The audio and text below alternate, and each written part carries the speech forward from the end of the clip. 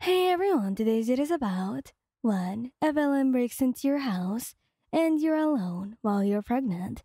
Please don't forget to subscribe, like, and share.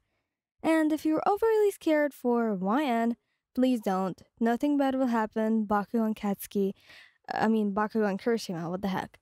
They will get there on time. I'm out of breath. I was dancing around the room. Again, help me, please. Anyways, let's get going. You're sitting in the living room, your fingers absentmindedly tracing patterns on your slightly bulging belly. The soft hum of the evening surrounds you as you revel in the serenity of your cozy home. Baka and Kirishima have been nothing short of amazing throughout your pregnancy, nodding on you every step of the way. As the sun sets, casting an amber glow over your living room, you feel a sudden chill down your spine. The hair on your arm stands on end, and instantly, you clutch your belly protectively. Something is wrong. Your senses sharpen as you hear an ominous, creaking sound, like a floorboard being stepped on. Your heart pounds in your chest as fear courses through you. Who's there? You call out, your voice trembling. There is no response, just a near silence that seems to stretch on forever. Panic wells up inside you as you realize that you're home alone, and there's probably an intruder in your house. Fear gnaws at your insides, and you can't help but think about the life growing inside you. You quickly dial Bakugo's number, tears welling up in your eyes. Bakugo, please hurry home. There's someone in the house. You whisper frantically. I'm on my way. Just hang in there. Bakugo's voice crackles through the phone. The reassurance in his tone helps you calm down a little, but you're still terrified. Suddenly, you hear heavy footsteps approaching, and your heart leaps into your throat. You retreat to a corner, clutching your phone tightly. The intruder steps into the living room, and you gasp, recognizing his face from news reports. A notorious villain. What do we have here? The villain sneers, his gaze locked onto you. You tremble, but muster the courage to speak. Get out of my house.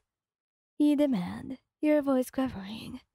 Before the situation can escalate further, you hear a thunderous explosion from outside, followed by a crash. Baku's voice echoes through the house as he yells, Stay away from them, you bastard.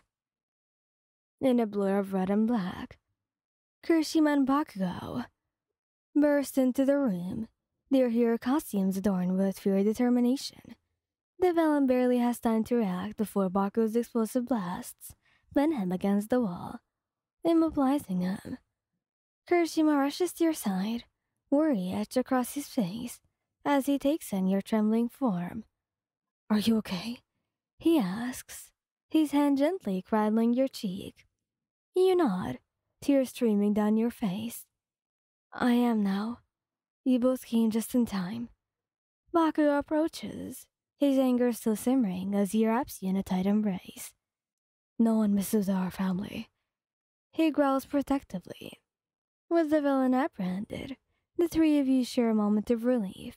Baku and Kirishima's unwavering support, both as heroes and as loving partners, has once again proved to be your greatest strength. You know that with them by your side, you can face anything that comes your way, even the most terrifying of villains. As the authorities arrive to take the villain to custody, you hold on to Baku and Kirishima, feeling the warmth of their love and protection wash over you.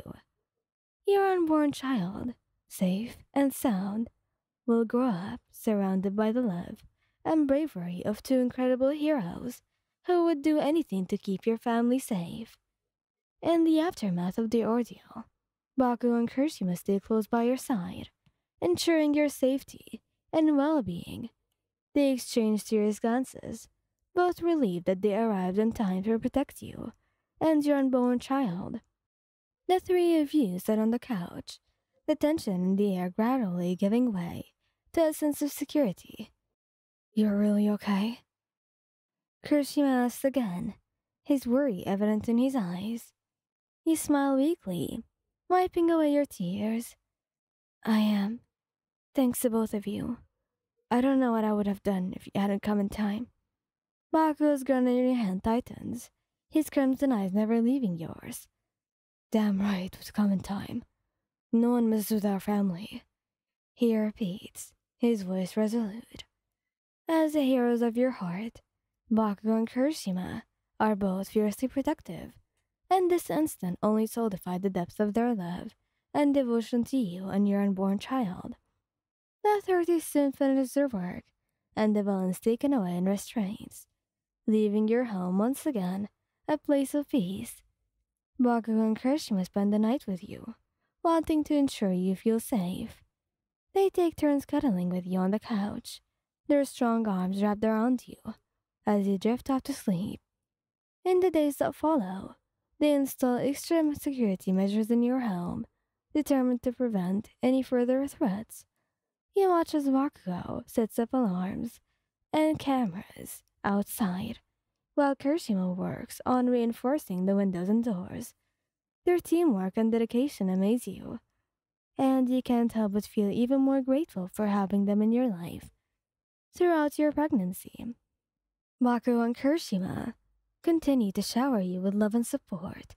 They attend every doctor's appointment with you, marveling at the ultrasound images of your growing child. They even have friendly arguments about potential baby names, their excitement palpable.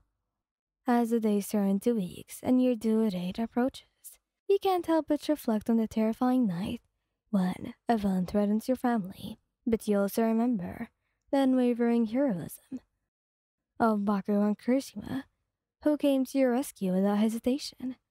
With them by your side, you know that your child will grow up in a world filled with love, bravery, and two incredible heroes who would do anything to keep their family safe. Thank you guys for listening. I hope you liked this video.